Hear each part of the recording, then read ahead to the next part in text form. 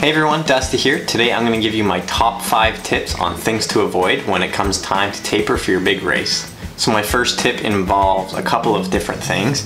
The first being athletes that feel like they need to do more mileage during their taper time. You've put in the work, you need to trust the process, and taper time means cutting back on mileage. And then on the flip side of that, you have some athletes who take tapering a little bit too far and actually cut out all intensity and any sort of hard interval training. When we taper, yes, we want to cut back on mileage. However, you'll still want to keep doing some intervals, some sort of intensity, just so that you don't feel flat come race day.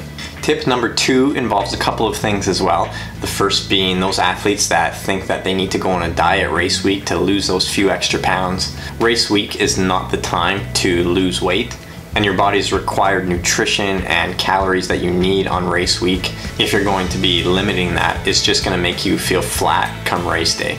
And then on the flip side of that, we have the athletes who binge and carbo load like crazy. No, you don't need a huge plate of pasta the night before, and you don't need a monstrous breakfast to help you get through your half marathon, 10K, or Ironman, whatever. Save the treats, save the beer, save all of that sort of stuff till after the race. Eat clean during your taper time, but don't think that you also need to cut out everything and lose that 10 pounds to help you go a little bit faster. It's not going to be worth it, and taper time isn't the time to do that. And my third tip is something that all athletes know, all athletes have been told, but athletes do it all the time, and that is trying something new.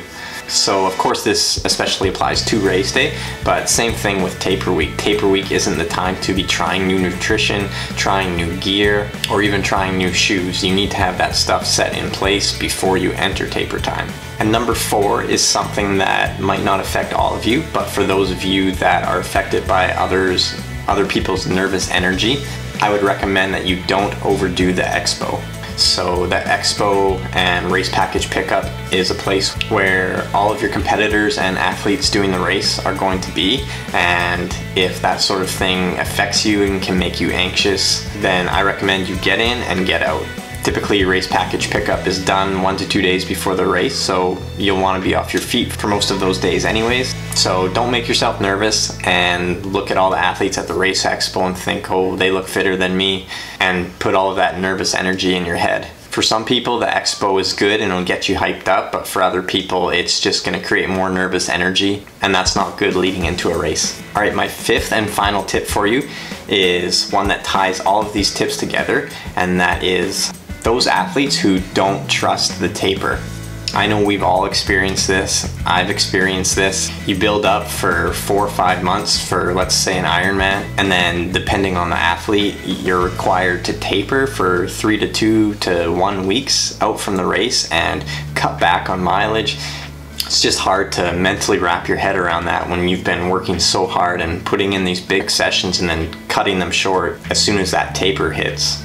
You have to trust the process, you have to trust that you've put in the work, and even if you haven't put in the work, you have to trust the work that you did put in, because it's too late to cram it all in now.